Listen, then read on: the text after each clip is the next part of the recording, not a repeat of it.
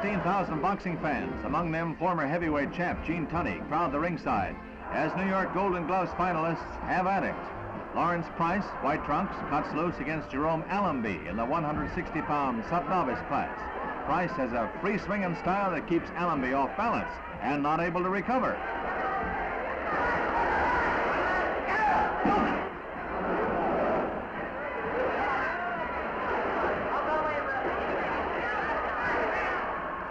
Price is constantly on the attack, and Allemby gets more and more wobbly.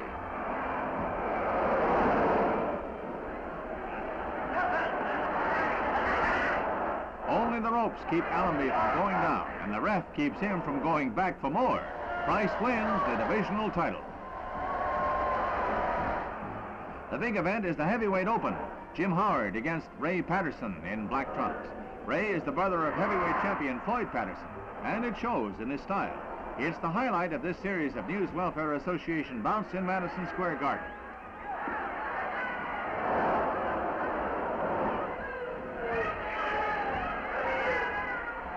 Ray is cautious most of the way, but he opens up towards the end.